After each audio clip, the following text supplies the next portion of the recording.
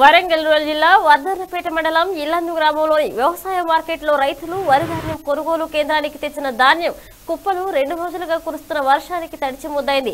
చాలా చోట్ల పంట పొలాల్లో నేలమట్టమైంది. దీంతో అరికాల కష్టపడి పండించిన పంట చేతికందే సమయంలో తుఫాన్ వల్ల తీవ్ర నష్టం వాటిల్లిందని రైతులు ఆవేదన వ్యక్తం చేస్తున్నారు. జిల్లాలోని రాయపర్తి, పర్వతగిరి, సంగెం మండలం చాలా చోట్ల పంట దెబ్బతిన్నాయి. కొనుగోలు కేంద్రానికి తెచ్చిన వరిధాన్యం కుప్పలపై మార్కెట్ అధికారులు కనీసం పరదలు కూడా కప్పకపోవడంతో వర్షానికి కొట్టుకుపోతున్నాయన్నారు. దీంతో రైతులకు తీవ్ర నష్టం వస్తుందని తమను ప్రభుత్వం ఆదుకోవాలని కోరుతున్నారు రైతులు. మొత్తం కాటగాలని చెప్పు దశ మొత్తం